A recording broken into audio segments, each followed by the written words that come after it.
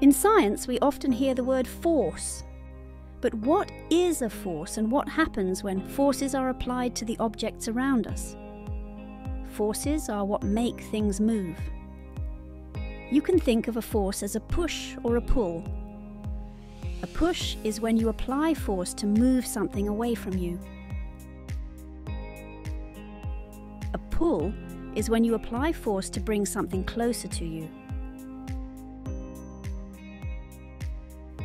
Every time you push or pull something, you're using a force. Here are some examples to help you understand. When you throw a ball, you are pushing it away from you. When you pull on a fishing rod, you are pulling the rod and line, and hopefully a fish, towards you. Another example is opening a door. When you push a door open, you are using a force to move it. And when you play tug of war, you and your team are pulling on the rope to try and move the other team. Forces can be different in size or strength, which is called magnitude, and they can also be different in direction. Forces of different magnitudes and directions affect the movement of objects in different ways. The size of the force applied to an object affects how fast it moves and how far it goes.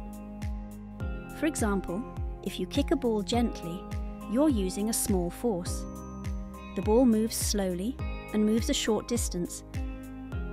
But if you kick it as hard as you can, you're using a large force, and the ball moves faster and further.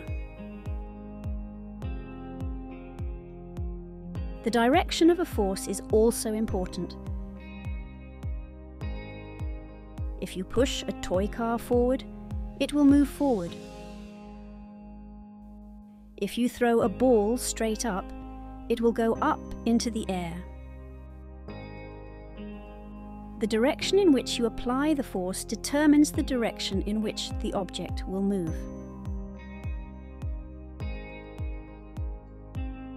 For example, if you kick a ball to the side, it will go in that direction rather than straight. So, generally, an object will move in the same direction of the force applied to it. Forces are all around us, and they make things move in different ways. By understanding the magnitude and direction of forces, we can better understand how things move and why they move the way they do.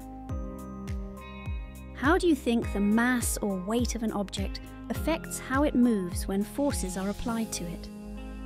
Find out in our related videos. Thanks for learning, and I'll see you again soon.